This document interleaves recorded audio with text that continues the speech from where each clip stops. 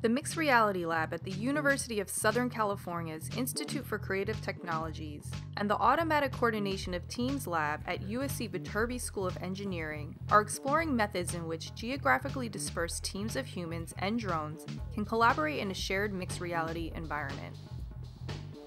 Robots are expected to behave predictably and safely when interacting with humans. Shared mixed reality will allow scalable integration of heterogeneous unmanned systems within human teams training and rehearsing coordinated maneuvers in close quarters. This affords concurrent autonomous technology development and operational experimentation. The testbed also allows us to incorporate industry innovations as they become available.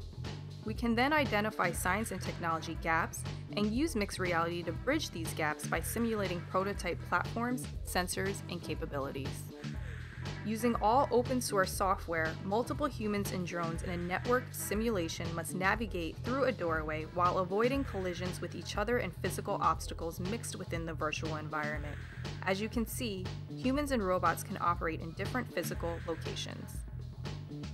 As part of an initiative to help the U.S. Army in capturing training performance of multiple participants in squad-level live training scenarios, both labs use a constellation of drones to test the process.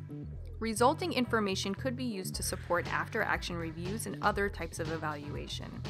Introducing robotic technologies into formations is fundamentally new for the Army and requires soldier-in-the-loop feedback to reveal new ways drone swarms can benefit various operations. Emergent tactics and formations may have profound implications for the future of manned-unmanned teams. Visit USC ICT's Mixed Reality website for more information.